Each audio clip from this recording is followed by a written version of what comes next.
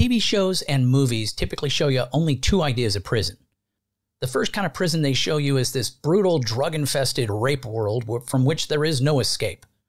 The second prison is this kind of Shawshank, Green Mile redemption boarding school where the biggest danger is the guards. I have been lucky enough that my parents kept me out of trouble as a kid and as a teenager, and I made the right combo of choices to stay out of jail and live a decent life. And believe me, I'm thankful for that. But today, we're going to search for some prison weird on today's episode of 5 Weird Things. Welcome to the channel. I think the closest I ever got to jail was when I didn't show up for court for about 10 speeding tickets that all became failure to appear warrants. Nasty business. Had to get those cleared up so I could join the Army. Now, what was your closest brush with the law that was close but no cigar for being put away for a while? Let me know in the comments. All right, let's get into it. First, the things we should all know. There are over 2.3 million Americans currently in prison. That's a lot of people for a country of 332 million. The U.S. houses almost a quarter of the world's prison population. Over 1 million arrests per year are for drug possession. Only 23% of released prisoners stay out of prison. I realize it's basic math, but it has to be pointed out that means 77% end up back in prison. That is about the saddest statistic I've ever heard. Weird thing number 5. Famous prison breaks. El Chapo's tunnel escape. One of the most elaborate prison breaks in recent history occurred in July 2015 when Joaquin El Chapo Guzman, the notorious Mexican drug lord, escaped from the Altiplano maximum security prison in Mexico. Guzman's associates constructed a sophisticated tunnel that stretched for over a mile from a nearby construction site to directly beneath his prison cell. The tunnel was equipped with lighting, ventilation, and a motorcycle on rails for transportation. Guzman crawled through the tunnel to freedom and remained at large for several months before being recaptured. The Great Escape from Alcatraz. In June 1962, 3 inmates, Frank Morris, Clarence Anglin, and John Anglin, orchestrated one of the most famous prison breaks in history from Alcatraz Federal Penitentiary, located on an island in San Francisco Bay. The men meticulously crafted dummy heads from soap, toilet paper, and human hair to place in their beds to fool the guards during nighttime bed checks.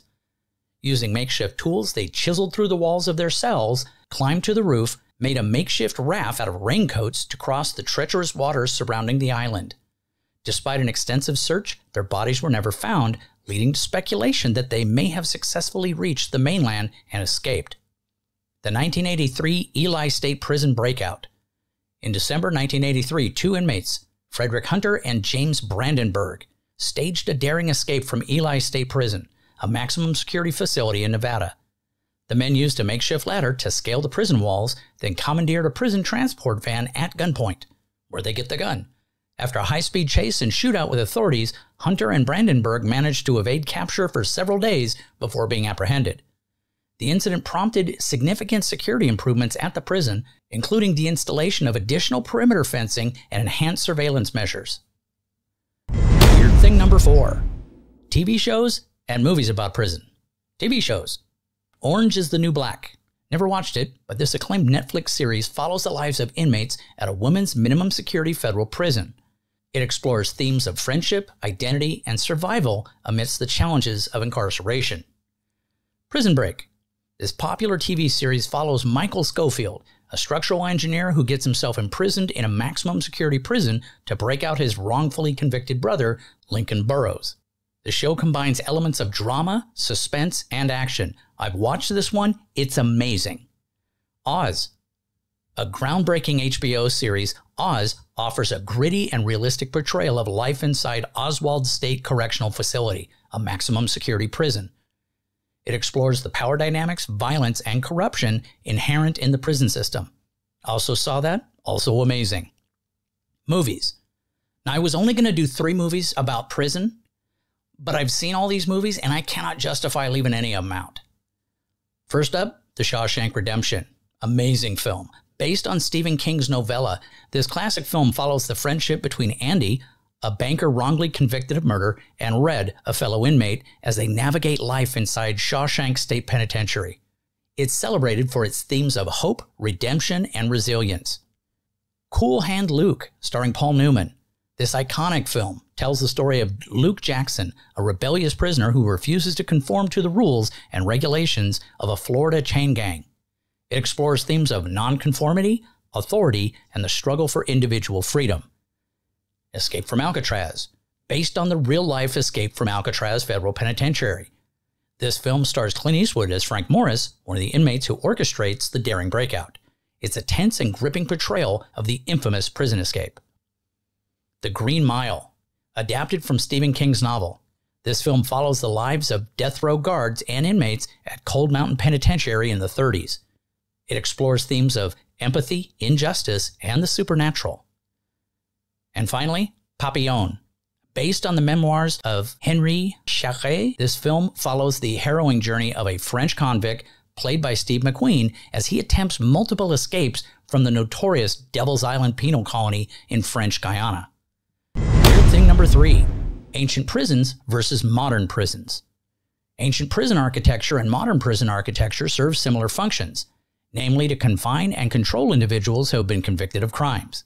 However, there are notable differences in their design, purpose, and approach to incarceration. Ancient prison structure, such as those in ancient Rome or medieval Europe, often served primarily as places of detention rather than facilities focused on rehabilitation. Punishment and deterrence were central to the philosophy of justice during those times. Ancient prisons were often austere and fortress-like in design, emphasizing security and confinement. They typically featured thick walls, small windows, limited access points to prevent escape. Conditions in ancient prisons were often harsh, with overcrowding, unsanitary conditions, and limited access to basic necessities such as food and water. Torture and corporal punishment were also common forms of discipline. Ancient prisons played a role in maintaining social order and reinforcing the power of ruling authorities. They were often used to punish political dissidents, religious heretics, and individuals deemed threats to the established order. Modern prison architecture aimed to balance punishment with rehabilitation and reintegration into society. There is a greater emphasis on providing educational, vocational, and therapeutic programs to address the root causes of criminal behavior. Modern prisons are designed with principles of humane treatment and safety in mind. While security remains a priority, there's also a focus on creating environments that promote well-being and support the rehabilitation process. Modern facilities may include natural light, outdoor recreation areas, and spaces for educational and vocational activities. While conditions in modern prisons can vary widely depending on factors such as funding, management, and overcrowding, there are generally standards in place to ensure basic rights and amenities for inmates. However, concerns about violence, gang activity, and the overuse of solitary confinement persists in many facilities. Modern prisons are viewed as part of a broader criminal justice system that seeks to address crime through prevention, punishment, and rehabilitation. There's a growing recognition of the importance of alternatives to incarceration, such as diversion programs and community-based rehabilitation initiatives in addressing the underlying causes of criminal behavior. Weird thing number 2. What would prison be without gangs? Prison gangs often operate under a very strict command structure, with leaders at the top who give orders and maintain control over members. These leaders are typically referred to as shot callers or generals, and wield significant influence within the prison system. Below them are lieutenants, soldiers, and associates who carry out their directives. This layered organization helps prison gangs maintain discipline, enforce rules, and coordinate criminal activities both inside and outside of prison. Many prison gangs are organized along ethnic or racial lines, with members typically sharing common cultural backgrounds or identities. Examples include the Aryan Brotherhood, which is primarily composed of white supremacists, and the Mexican Mafia, which is made up of individuals of Mexican descent. These affiliations provide a sense of belonging and protection within the prison environment, but can also contribute to inter-gang conflicts and violence. Prison gangs are involved in a wide range of criminal activities, both inside and outside of prison. These activities may include drug trafficking, extortion, smuggling, money laundering, and contract killings. Prison gangs often use their networks and influence to control illicit economies within correctional facilities, such as the distribution of drugs and contraband, as well as to maintain power and dominance over other inmates. And finally, weird thing number 1, famous convicts. Al Capone, also known as Scarface, was an American gangster who rose to prominence during the Prohibition era. He became notorious for his involvement in organized crime, including bootlegging, gambling, and racketeering. Capone was eventually convicted of tax evasion in 1931 and sentenced to 11 years in federal prison. His imprisonment marked the downfall of his criminal empire, and he served most of his sentence at Alcatraz Federal Penitentiary. Nelson Mandela was a South African anti-apartheid revolutionary and politician who became a symbol of resistance against racial oppression. He was arrested in 1962 for his role in anti-apartheid activities and sentenced to life imprisonment. Mandela spent 27 years behind bars, primarily at Robben Island Prison, before being released in 1990. He later went on to become the first black president of South Africa and a global advocate for peace and reconciliation. Pablo Escobar was a Colombian drug lord and leader of the Medellin cartel, one of the most powerful drug trafficking organizations in history. He became one of the wealthiest individuals in the world through his illicit drug trade, particularly cocaine. Escobar was hunted by law enforcement for years before he was finally killed by Colombian authorities in 1993. However, he spent time in prison before his death, including a brief stint at La Catedral, a luxurious prison he built for himself. Oscar Wilde was an Irish playwright, poet, and author known for his wit, flamboyance, and contributions to English literature. In 1895, Wilde was convicted of gross indecency for his homosexual relationships, which were illegal at the time in the United Kingdom. He was sentenced to 2 years of hard labor in prison. Wilde's imprisonment had a profound impact on his life and work, and he wrote the famous poem The Ballad of Reading Gaol, based on his experiences in prison. Well, that's it for today's episode.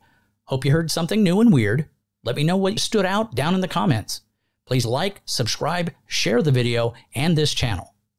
As for those who watched till the end, today's code word is solitary. Put that down in the comments, and I'm going to put in the good word with the warden for you. Take care. You have a great day.